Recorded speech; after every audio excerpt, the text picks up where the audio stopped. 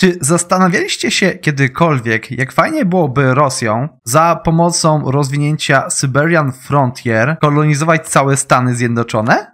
Aha, nie ma to jak 20 parę kolonii naraz powstających w Stanach Zjednoczonych właśnie grając z Rosją, posiadając Siberian Frontier. I właśnie to zobaczycie w dzisiejszym poradniku. Jak do tego doprowadzić?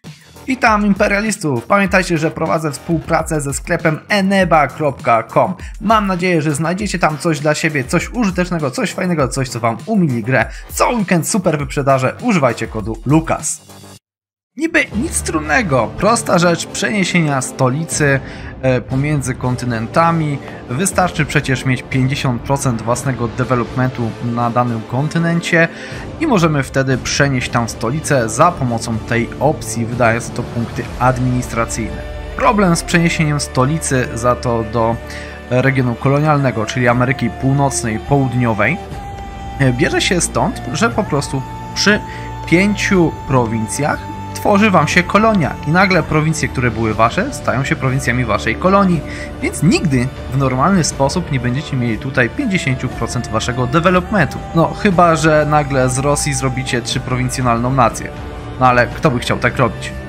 Dlatego wykorzystamy trik, którego podejrzałem sobie ostatnio na streamach u Flory Warego, bardzo go polecam, on robi bardzo dziwne rzeczy. Nie jest to exploit, ponieważ żeby przenieść tą stolicę będziecie musieli wydać bardzo dużą ilość punktów dyplomatycznych, administracyjnych, będziecie musieli praktycznie doprowadzić swój kraj do upadku, ewentualnie pogodzić się z tym, że będziecie mieli co chwilę bunty w tym kraju. Więc nie jest to prosta rzecz, ale jest to wykonalne. Aby przenieść stolicę pomiędzy kontynentami bez tej opcji Move Your Capital normalnej i z pominięciem warunku 50% waszego developmentu, muszą być spełnione pewne warunki. Na drugim kontynencie, w tym wypadku Ameryce Północnej, musicie posiadać cały obszar należący do was. Tak jak w tym wypadku, ja tutaj mam Massachusetts skolonizowane, jeden obszar podbity. W tym obszarze potrzebujecie jednej prowincji z waszą główną kulturą, u mnie jest to na ten moment kareliańska, i z waszą główną religią. Na ten moment dla mnie jest to sunnicka. Jak widzicie, prowincja obok mamy kulturę sunnicką, bo to nawróciłem, ale kultura już jest inna.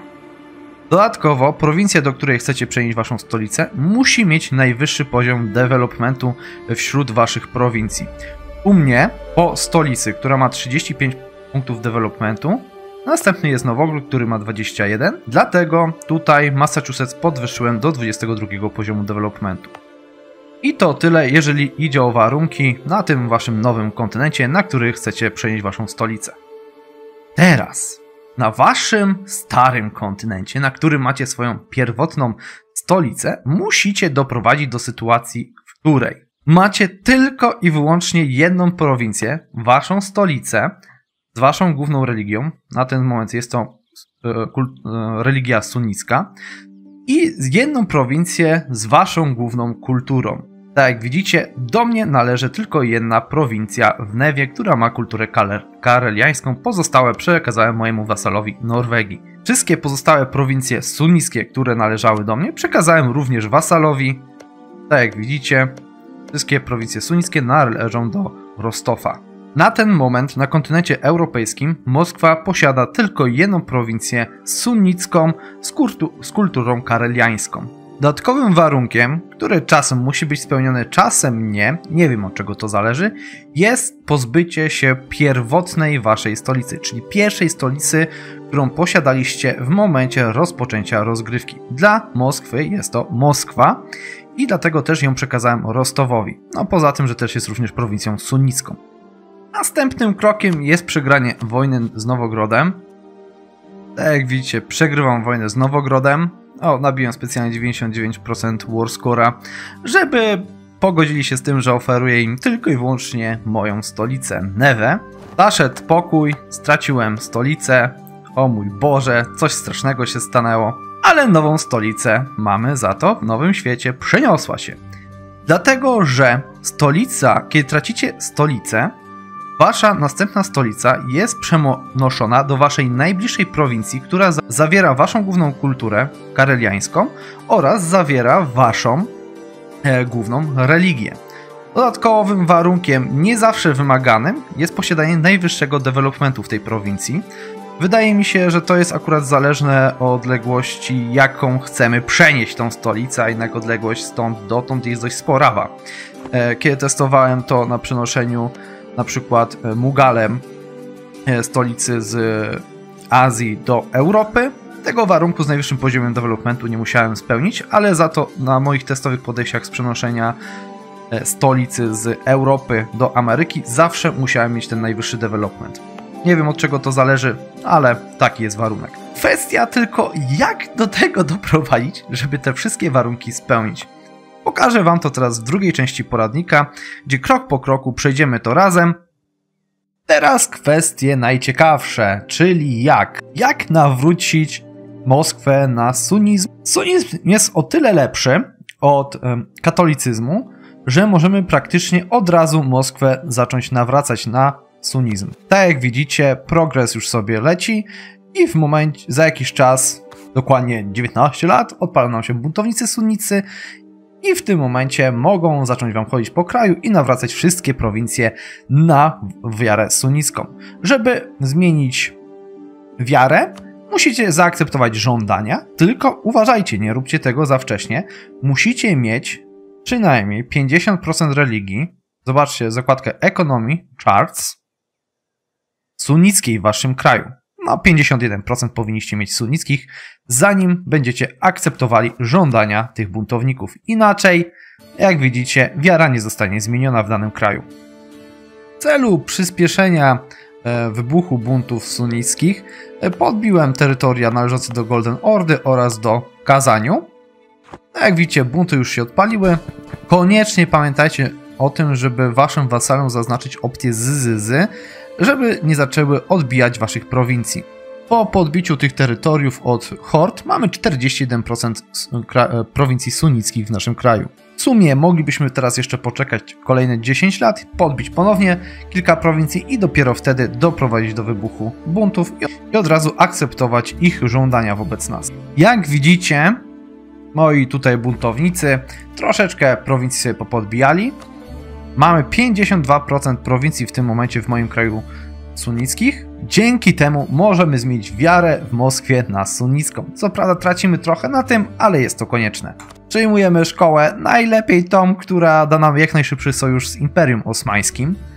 Jest to bardzo przydatne, zwłaszcza na poziomie very hard. Kolejnym krokiem jest podbicie Nowogrodu i odebranie mu tak prowincji, żeby graniczyć z Norwegią. Następnie Norwegię za pomocą Transfer Subject przejmujemy za 50% Warscora jako naszego wasala.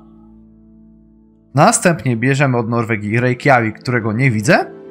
I kolejnym krokiem jest odkrycie Ameryki naszymi odkrywcami. Co jakiś czas mogą Wam wybuchnąć bunty ortodoks, które będą działały tak samo jak te bunty sunnickie. Będą Wam nawracały prowincje sunnickie na prowincję ortodoks. Możecie im dać tutaj pochodzić, coś ponawracać, a nuż coś tam zrobią takiego, żeby te prowincje, które macie tutaj już sunnickie i należą do Was, zmieniły się na ortodoks.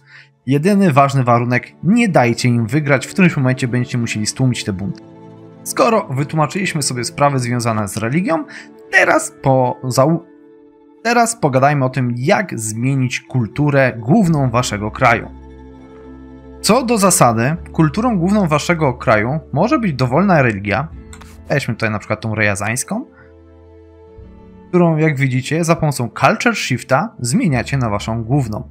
Żeby to zrobić, musicie posiadać przynajmniej 50% developmentu w Waszych state'ach, czyli tych prowincjach, które w tym momencie widzicie na zielono, jako kulturę rejazańską. To jest totalny przykład. Dla mnie najlepiej spisywała się kultura kareliańska, która jest w Newie, a oprócz tego jeszcze polecano mi zmianę kultury na Miszar. Tutaj CK Kielce mi doradzał, żeby tutaj zmienić tą kulturę. Teraz jak zrobić to, żeby tej kultury mieć 50%? Są na to dwa sposoby. Pierwszy, który robiłem na streamie, jest taki, że zmniejszałem po prostu ilość innych kultur u mnie w kraju. Najłatwiej jest to zrobić poprzez odpięcie state'a. Jak widzicie, state został odpięty. kultura zmniejszyła się o 3%, a riazańska wzrosła. I tak musicie zrobić ze wszystkimi. Innym sposobem jest po prostu zmiana kultury. Jak widzicie w prowincji Kasimow mogę zmienić kulturę albo na riazańską, albo na moskiewską. Pamiętajcie, że możecie zmieniać tylko i wyłącznie na kultury, które po pierwsze są u was w grupie kultur akceptowalnych, po drugie graniczą z waszymi prowincjami, które chcecie sobie tutaj nawrócić. Zobaczcie, Kasimow mogę zmienić na moskiewską i riazańską, obie są u mnie akceptowalne i z obiema grupami kultur tutaj graniczę. Proszę, Riazań, Moskowite. Kolejny problem tego rozwiązania jest taki, że musicie najpierw te prowincje nawrócić również na sunnizm i to najczęściej ręcznie. Więc to od was by wymagało rozwinięcie pierwszej idei po prostu religijnej. Jest to więcej zabawy, ale zastanawiam się, czy ta droga nie jest ogólnie w długim terminie warta tego zachodu. Kiedy już zrobicie te dwie rzeczy, czyli zmienicie główną kulturę waszego kraju oraz zmienicie główną religię waszego kraju, pozostaje wam już tylko w zasadzie zwasalizować Norwegię, zabrać prowincję od Norwegii w Reykjaviku, odkryć Ameryki, skolonizować albo podjąć prowincję od Azteków, chociaż wydaje mi się, że szybciej zrobicie poprzez kolonizację, zanim będziecie mieli zasięg do Azteków. Jednak jest to dość długa droga w normalny sposób. Problemy, na które się natkniecie, to po prostu osłabienie waszego kraju podczas odpinania prowincji albo wydawanie mnóstwa punktów na zmianę kultury, mnóstwa pieniędzy na zmianę religii w prowincjach, w których chcecie zmieniać kulturę, przez co wasze podboje dookoła będą raczej ograniczone.